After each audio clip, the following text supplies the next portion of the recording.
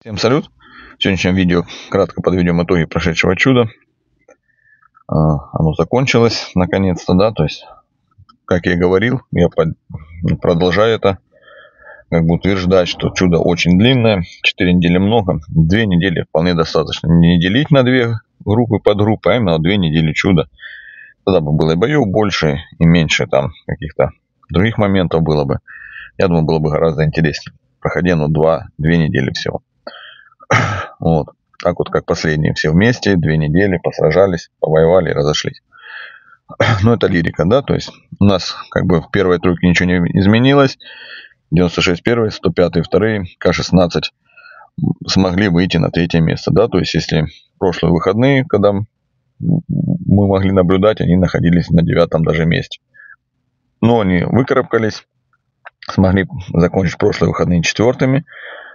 В эти выходные они поднялись на 3-е место, да. В принципе, ничего удивительного. Вот. Вернее, не то, что ничего не удивительного. Здесь, скажем так, была причина. Первая причина — это ошибка ЛЭК на храмах, да. То есть,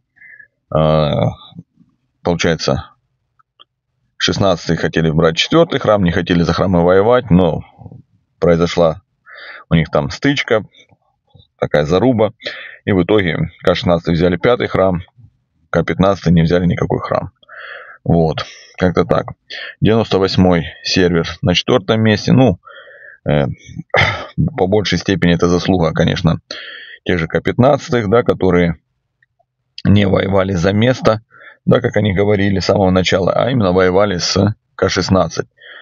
Поэтому, если бы они захотели занять 4-е место, да, они бы это сделали. Они бы проатаковали бы вид, и, я думаю, без проблем бы их пробили, да, так как они пробивали К-16. Пробить вид для них бы не составило труда и занять 4-е место. Но у них была своя цель, они шли к ней, и они ее добились, я так понимаю. Ну, судя по тому, как сказала Лера вчера на стриме. Вот. 6-е место заняли Титаны, да, на стриме они были ниже Тар, но смогли их обогнать. На самом деле Титаны сильнее, чем Тар, поэтому, в принципе, здесь все закономерно. Дальше идет 79-й сервер, М79, это союз у них, да, К-23 сервер. Ну, по силе, да, они тоже как раз на 8-м месте. Потом СЛР 21, новички со 132-го, да, у них хороший активный топ, благодаря которому они и смогли занять такое высокое место. Ну, а плюс, опять же, они как новички, у них не было каких-то там врагов, которые их бы там специально хотели понизить, да, и поэтому они вот попали в топ-10, с чем я их поздравляю. Молодой сервер, самый у нас, вот. Такие вот расклады. В топ-15 вошли К-18, К-100, 121, 85 и 17 сервера, да, то есть ГЛО. Их подвело то, что, вот, как и обычно, у них не было возможности одеть купол, и 7 часов все союзы к ним ходили, пока все остальные были в куполах.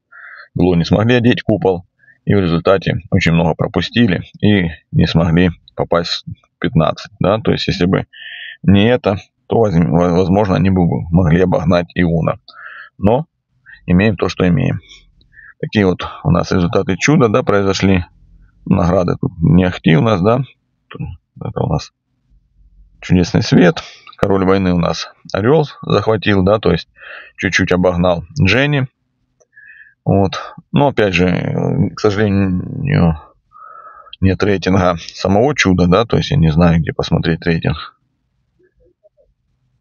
Нет, ну это награды тут есть. Ну, короче, посмотреть рейтинг, да, именно защиты чуда. Дженни была вчера на 1-м месте. Скорее всего, она и обогнала. Вот. Она как бы не летает, не ждет замки. Там менее активно в этом плане, да, она в основном все очки набивает на защите и в атаке чуда. В общем, вот так вот прошло наше чудо. Как говорится, надеюсь, встретимся через полгода, не раньше, да, то есть событие довольно-таки интересное, да, но такое энергозатратное, энергоемкое. Все устают на 4-ю неделю и хотят отдохнуть от него побольше. Но через 2-3 месяца все отдохнут, забудут, захотят новых сражений, новых ощущений. В общем, как-то так. На этом все. Всем спасибо.